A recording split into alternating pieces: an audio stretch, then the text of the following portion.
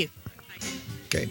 Oregon Grapevine Radio broadcasting today from the Carlton Crush Harvest Festival going on Lower Park in Carlton. We are enjoying every split second of this, and I've been interviewing wineries and vineyard owners and winemakers.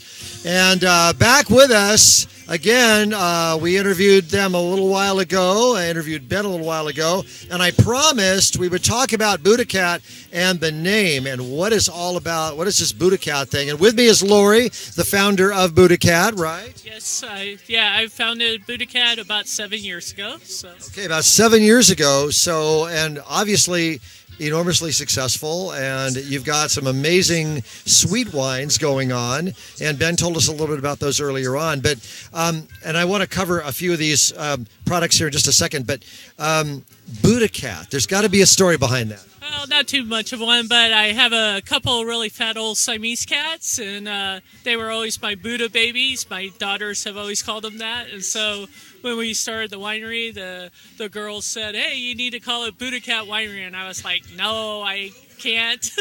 That's too much of a name." And then I was like, "Yeah, actually, that sounds really good." So we decided to call it Buddha Cat Winery after the old cats and sort of our philosophy of life too. So.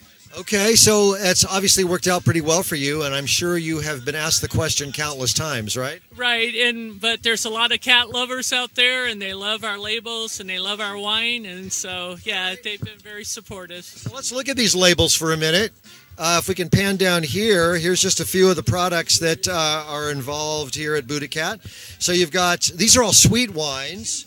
To be on the sweeter side. They're made with just those particular fruits. So our blackberry is a mix of blackberry and marionberry, or our cherry is a bunch of just sour cherries. We just ferment that, and so a lot of fruit wines are made with grapes as well as the fruit, and ours is just purely that fruit. So. Okay, and there's every one of them has a cat on there. There's different kinds of cats. So if you like cats, hey, this is the place to be. My wife loves cats. So do I. So how did you learn how to make the perfect sweet wine? Well, that's been pretty hard in the lots of years of practice. I was pretty popular in high school because I could make wine, so that was it. But I spent most of my life as a geologist and just made wine on the side, and you just experiment and play with it and kind of perfect your recipes. And after a while, you get where everybody starts really liking what you're making. So. And then, you say, I think I'm onto something here. And we moved down to Oregon, and there was an older winery for sale, and I jumped right into owning it, and they were a fruit winemaking winery, and so I just continued that, and yeah, and it's been pretty good for us. So. What's an average day for you look like? Well, it depends. So most of the time I make wine all year long as opposed to just when the grapes come in, because we can get fruit all year long. And like the rhubarb starts in April and May, and then we run into the blackberries and stuff. So unlike other winemakers that get some time off, I make wine all year long. And yeah, it's basically...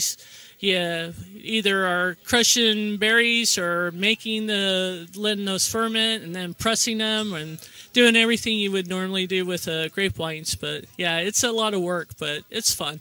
So. It's a labor of love, right? It is. It has to be. You have to love what you're doing. So. Absolutely. 2 locations, one in Seaside and one in Sandy, right? Yeah, Sandy is the main winery, and then we also have a location in Seaside that's a tasting room downtown. And do you have a wine club? No, we don't. We've tried it a couple of times, and we just never kind of caught on to it. But we do have loyalty programs and things like that for people who come by all the time. So, yeah. Well, Lori, thank you so much for your time. Appreciate you taking a few minutes with us today, and the best to you, and looking forward to tasting some more of these dessert wines and sweet wines down the road. So thank you. Thank you. We've been having a great time here at the Carlton Crush. So Carlton Crush 2018, the Harvest Festival going on still till 9 o'clock tonight. There's still time to come out and enjoy all the fun, festivities, food, wine, beer, music, and just wonderful weather. It's a great time. Come on out. Thanks. Radio.